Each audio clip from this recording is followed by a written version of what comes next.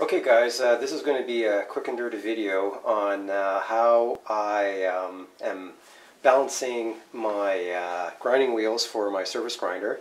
I got a new surface grinder, a little Grizzly benchtop surface grinder, and of course the wheels are out of true and need to be balanced, and I don't have a balancing machine or tool.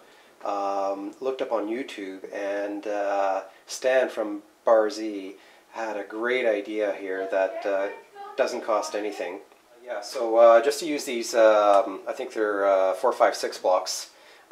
This is a 7-inch wheel, but you can balance 8-inch wheels on this as well too. So I'll do my grinding wheels later with this setup. But I've done 3 wheels already. This is my 4th one. And I just want to show real quickly what I did here. So what I did on the lathe is I machined, see if you can see this here, plastic bushing basically that fits inside the grinding wheel. And I also machined a pin, and I polished it, and that fits nicely inside the inside there. And of course, the big deal is that you have to have something that's really, really level.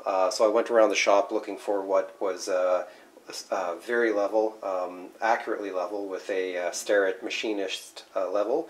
And this corner right here of the milling machine turned out to be really quite level. All right, and real quickly here, this is how I level my block.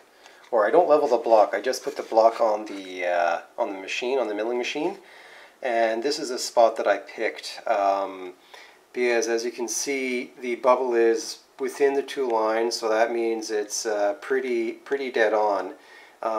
Slightly over to the right, but that's just a hair. That's not going to really matter for the purposes of balancing. So anyway, I'll show you what I do here.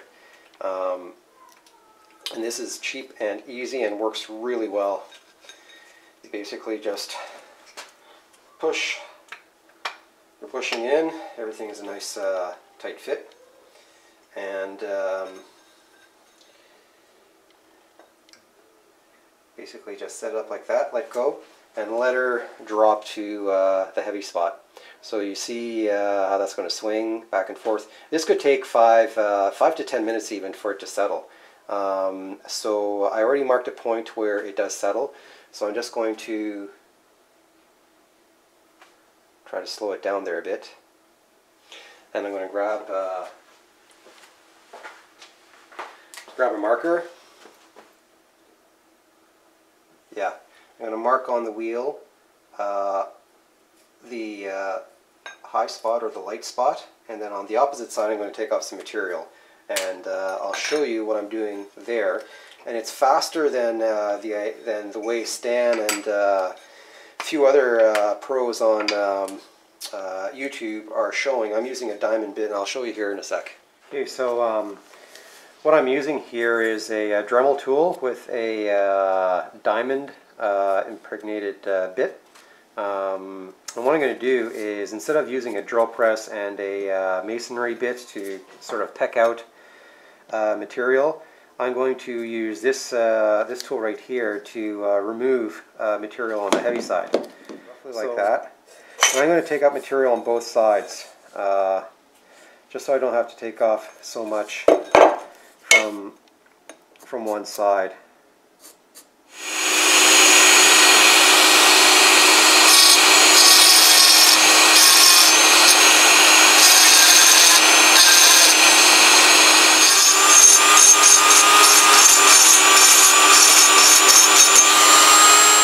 Okay, so wasn't going to film all the noise, but on this side here, that's roughly 1/8 of an inch deep. I marked out sort of the outline of how much material I've removed, and same here on the other side. Now, yeah, I know once you get to this point right here, the wheel is no longer useful, but that's a lot of material. Like I'm not going to be, I don't do a ton of surface grinding, so I'm sure it's going to be fine. So right here, that should be the light spot. So I'm just going to put her down like that and let go and see what happens. So I still have material to remove. but it's better.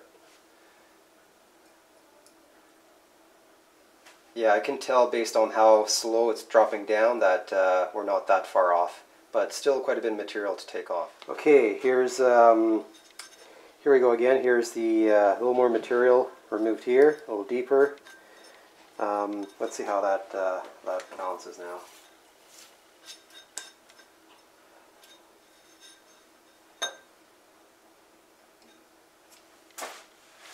Okay, well that's a good sign. It isn't moving.